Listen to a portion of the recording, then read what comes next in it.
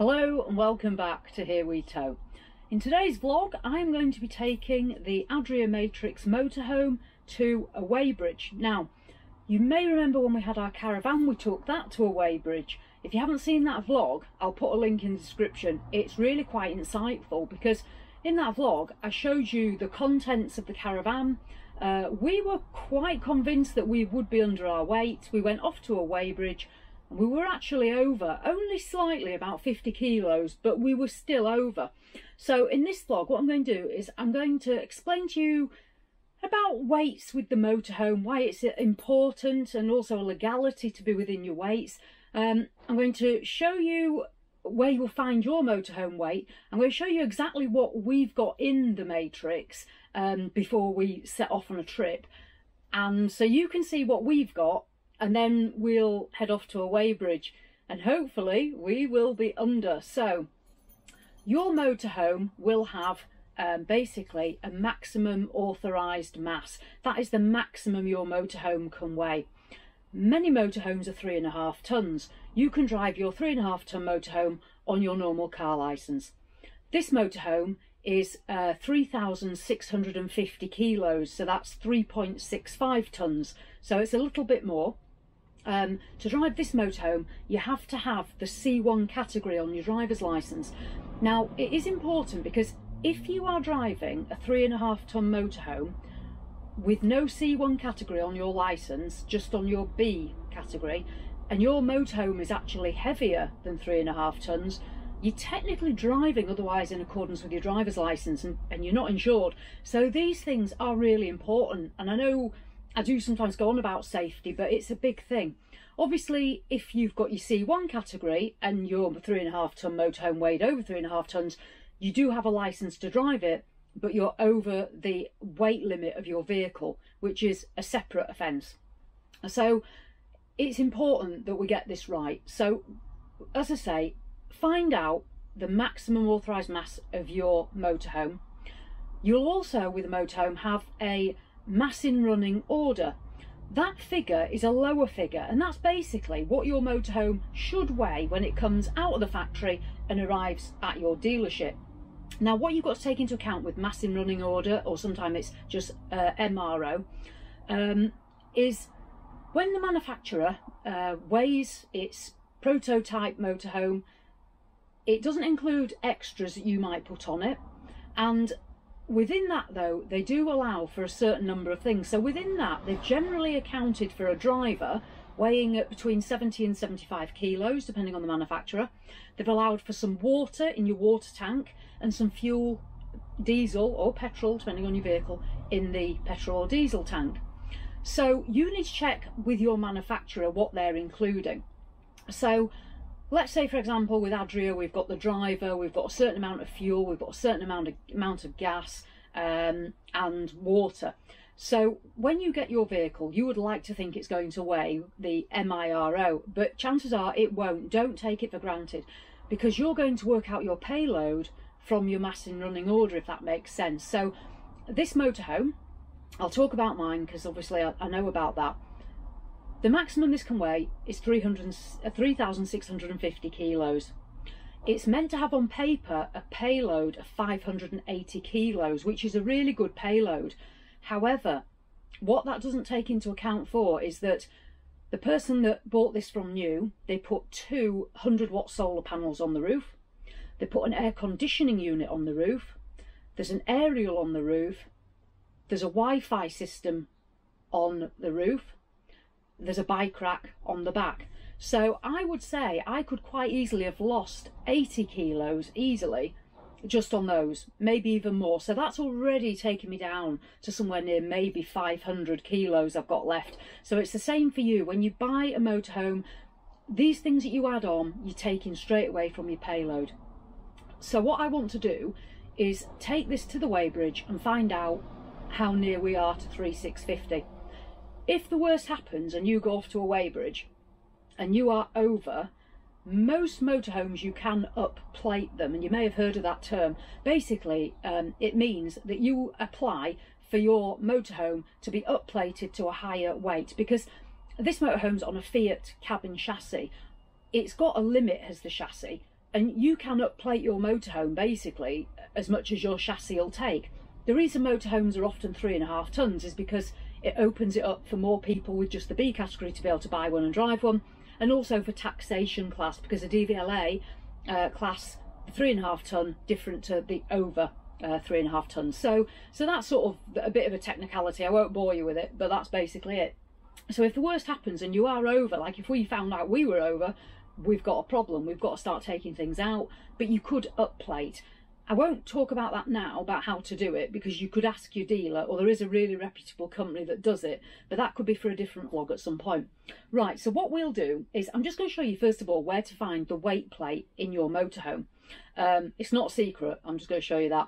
And then we'll dive back in and we'll do what's in my cupboards, because we all like a look. I'm going to show you my secret cubby hole as well. It's where I hide my contraband, so I'll show you that. And also it's interesting to know, when you go to the Weighbridge, which we're doing, you're asked them to weigh your front axle and your rear axle. So not just your gross weight, your front and rear, because you've got two separate weights on what the front can carry and the rear can carry. And again, you must not overladen your axle. So if you've got a garage, like we've got a massive garage, and you start piling stuff in there and you end up with too much weight on that axle, it's a no. You again over that actual weight, so that's important to get your axle weights. Weighbridges themselves, I'm going to a local one. It's costing me £20 to have the full weight and the axles. It's not a trading standards one. Before I went to trading standards, they are really accurate. I think at the time when I researched it, they're something within 20 kilograms accurate. The one I'm going to, the accuracy generally with a Weighbridge, I would aim for around 50 kilograms. So when you're talking about a caravan, it's a little bit tighter, but with a motorhome, 50 is still an amount where it gives you a good indication of where you should be. But Weighbridges, they are very accurate. They're designed to weigh, yes, massive vehicles, but equally they're there to weigh loads, so they are accurate. Don't just think, oh well, it might be this, no, go with what it's telling you. Play it safe, always play it safe. This is my Fiat. This is a Fiat engine. This model's 2020. If you're wondering where to find your weight plate, it should look like this, and you should find it under the bonnet. Some motorhomes do have them actually on the side of the motorhome, but this one doesn't. Under the Fiat bonnet, I've just covered over some of the important numbers for this motorhome.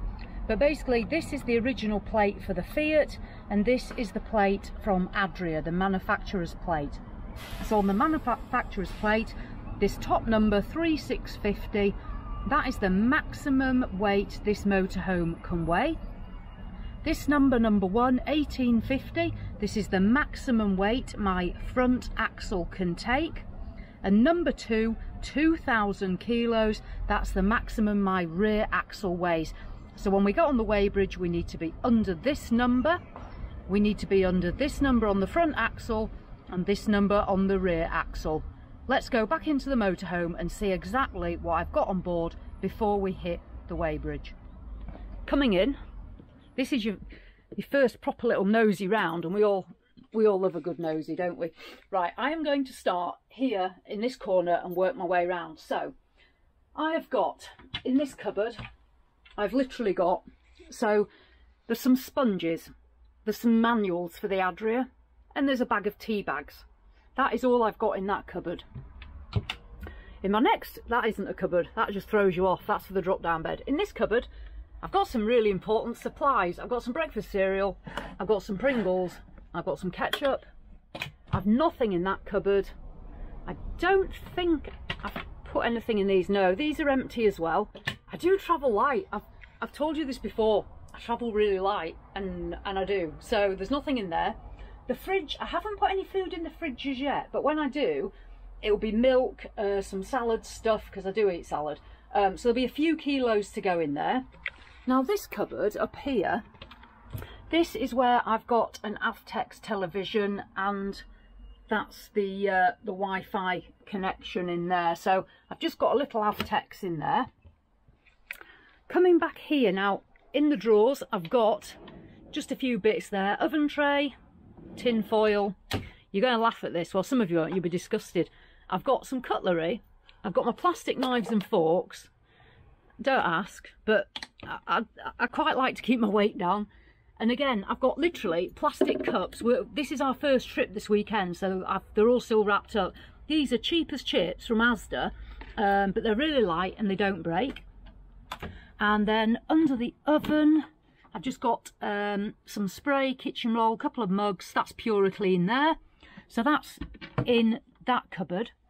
Down here on the floor, that there is my hose pipe for the fresh water. I haven't put that in my garage box as yet because I haven't gone in there since I put that in, so I'll bob that in later. So that's what that is. It's the hose pipe for the fresh water. And then coming back now, this is my secret cupboard. I know, it's exciting, it's very exciting. Right, I've just got Coke in there and Pepsi Max. If you wanted to put something else in, you could. So drinks. Under the bed, I've just got 2 bottles of water, as you can see, and a spare mains cable. I do have 2 cables, that's just a spare one because you never know. This little drawer, that's just a little clothing cupboard. I don't know if you can see in there. Clothing in there. And then I'll whiz round here. So into the bedroom. Now this is my wardrobe. This is clothing just for a couple of days there. So there's obviously just fleeces and bits and pieces. This little cupboard, I've got our towels. Now, I've probably told you before about body rag. Those are the body rag towels. They are brilliant. There's my little tracksuit. That's like my little pyjama outfit for the motorhome. So if you see me trotting round site to the showers in that, you know what it is. It's my little pyjama outfit. Right, and then over on this side, in this one, we've got literally a spare cushion there. That actually goes as a headrest in the lounge. And then up here, we've got more clothes. And then I'll show you the bathroom. Oh, and bedding, I've got pillows, sheets, duvet, obviously. I know there's not a lot of clothing. This is literally like stuff for a couple of days. So if you're going away for longer, your clothes are going to weigh more. Bathroom, we'll dive in here. So this is the bathroom space.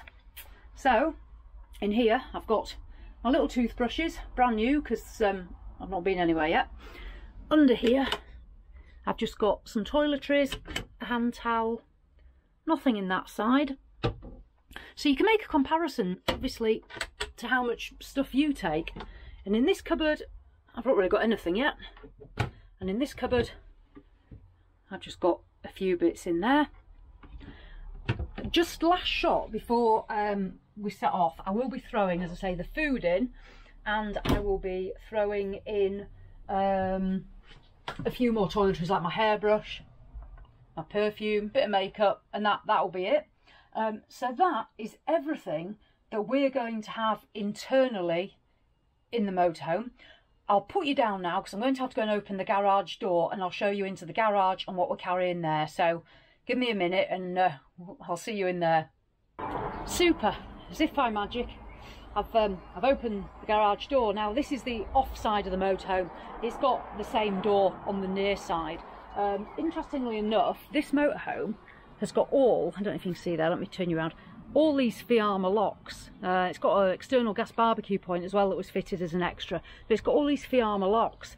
These are absolutely brilliant. I've got one on the habitation door. Well, I haven't. The chap that had this before from new, he had it fitted on the habitation door and both the garage doors. These are a really good extra bit of security. So, as I say, this is the off side. So what we'll do is we'll just have a look in here. So first of all, I've got the large Malenko levelling ramps. These again are absolutely brilliant. If you're looking at levelers, Malenko's brilliant. I've got two, don't you see there, 2 Isabella chairs.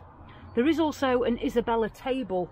I think it's just, I don't know if you can see through the little gap. It's through there. I won't open the other side of the garage because I've nothing else over there to show you at the moment. But chairs, table. There are some carpets in here that are part of the habitation carpets. Now this is my motorhome box. Since I started motorhoming, I know I waffle on, you just want to see me get to the Weighbridge, I know. Since I started motorhoming, I bought a box. It's this box. I don't know if it was like home base, I think. Really, it was, I don't know, 20, 25, I don't know, £20. And it's huge and it is so robust. And to keep all your bits in, so when you arrive at site, this is where your hose should be, your electric cable, toilet chemicals, you know, everything you're going to need is just really accessible when you arrive on site. So, I'm digressing. Just lift this up. So in there, I've got a spanner set, a teppanyaki, some rock pegs, some crocks, some toilet chemicals, and another electric hookup cable. I've got a hand, that's a collapse portable shower. So there are quite a few sort of just generally bitsy things in there. I would estimate that box probably weighs a good 20, I'm just trying to close it, I'm sorry, a good 20, yeah, probably a good 20 kilos easily. So that is the contents of the garage there. When we get some bikes, we're getting some e-bikes, all being well, we will hopefully put them in the other side of the garage over there, or if not, they'll go on the bike rack. As I said, we have a bike rack which is here on the back. What I'll do is I'll just show you our gas as well. So this is a safe fill canister, you can see there. That's a 10 kilo gas canister. That 10 kilo bottle, when full, actually weighs 15 kilos. It takes 10 kilos of gas, or LPG gas, and it weighs 5 kilos empty. I know that because I did it. So that full will be an extra 15 kilos. Right, so you know how much the motorhome should weigh? No more than 3,650. Once we get to the Weighbridge, we will get our total weight and our front and rear axle. I am going to the Weighbridge with no water in the fresh water tank. That water tank will take 140 litres of fresh water. Each litre weighs a kilo. So I know that however much water I put in, which I can tell from my control panel, I know how much weight to add to the actual number. But I'll explain that later once we've got our weights. I know I've currently got half a tank of fuel. The toilet cassette is empty, the wastewater tank is empty, so we are going up to the Weighbridge. Now we'll have to get out on the way, you know, out of the vehicle when it's on the Weighbridge, so we won't have our weight. So once I get the total figure, I've got to add Jules, who's 120 kilograms. He'll kill me for telling you. I've got to add me. I think I'm just under 9 stone, so I'm 50 something kilos, maybe 50. I don't know. Let's say 60 kilos. I don't know that, but I don't know. I'm just under 9 stone anyway. So me and Jules. So let's say we've got to add that. However much fresh water we were taking, we've got to add that. The food that will be in our fridge, we'd have to add that. So it's going to be interesting to see where we're going to be at. So let us now set off to the Weighbridge. Get some footage of us on the Weighbridge, obviously, so you can see the motorhome actually there. And then I'll give you the good or bad news. So yeah, see you at the Weighbridge.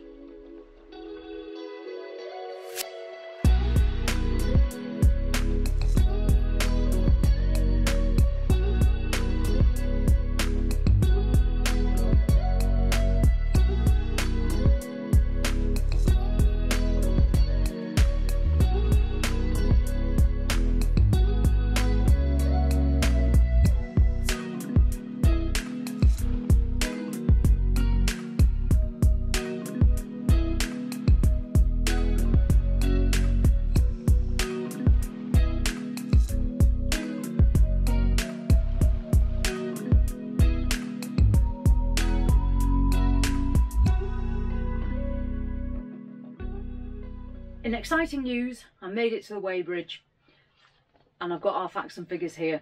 So this Weighbridge was a little bit different to the one we used before in Somerset, which is a trading standards one. We drove onto this one. Jules and I could remain in the motorhome, so that made that a lot easier. So we drove on, we did rear axle, front axle, total weight, drove off, and we got our bit of paper, which cost us £20. So what do we need to know? Well, drum roll.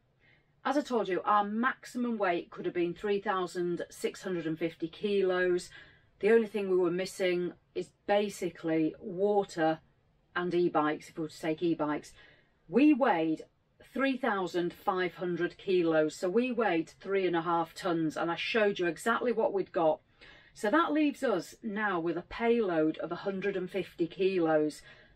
That would literally for us now be either a full water tank, because it's 140 litres, which is 140 kilos, or it could be, say, 70 kilos of water, so 70 litres, so half a tank, and our e-bike. So we are literally at the limit there once we put those items in.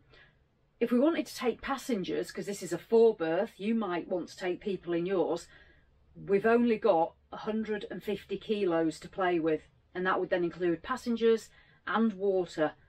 So it's interesting how close you can, you know, suddenly be to that limit. I'm not surprised. I did think when I thought without Jules and I, we were going to be about 3,300 kilos. So if you added Jules and I, to be fair, yeah, we'd have been at about 3,480, and we were at 3,500. So I wasn't far off. What am I going to do about that? Two things. I can either, one, be really careful and just make sure that I don't put too much water in. I take on board how much diesel I've got in my tank, and I'm just careful about what else I put in the motorhome now. Or I can think about up-plating or up-rating the weight on the motorhome. This motorhome, we could take it up to 4 tons, 4,000 kilos. That would give us then, from our 3.5 where we're weighing right now, an extra 500. To do that, I would have to get a company to do the paperwork side, and to stay within our axle limits, I would have to improve or upgrade the suspension on the motorhome, because I told you about getting the axles weighed. Our front axle's well under hundreds of kilos under, so that's fine. The rear axle, I told you when we looked at the plate, it'll take 2,000 kilos with our rear axle.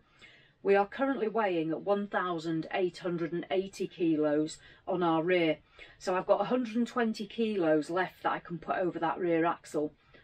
I've got to think my water tank's over that rear axle, and if I put bikes on, it's over that rear axle. So I'm going to have to really be careful about that axle. If I was to up-plate or uprate the motorhome, that rear axle will also have to be uprated to take more than 2,000 kilos. And to do that, you would have to, I think put air suspension on the rear. But I don't know until I do some research into this. So maybe this is something that you and I can learn a lot more about. I'm going to speak to John, because it's John's motorhome, and I'm going to ask him what he thinks is the best way forward, because John can do suspension upgrades.